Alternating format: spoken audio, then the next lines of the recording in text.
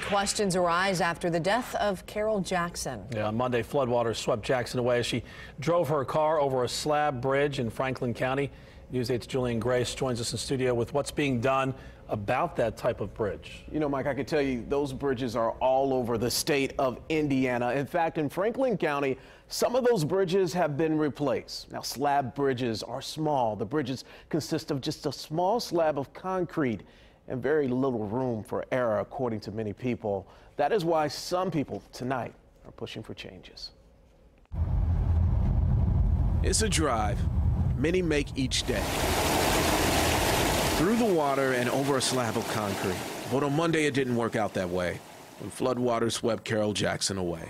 She just exuded Christ's love for people.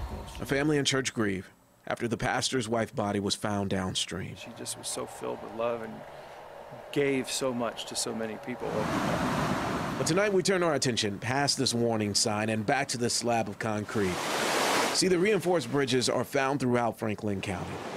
The bridges are small, low, which leaves water opportunities to flow right over. Senator, thank you so much for your time. I really do appreciate you. But tonight over the phone, thank you. We talked to Indiana State Senator Jean Lysing, who represents that area, and she made it clear the bridges need work. You know, it's a statewide problem for county roads and county bridges. I mean, I think that whatever I can do to make sure that the crossing grant program, where the state and the county share in funds to improve roads, I'll be working on that.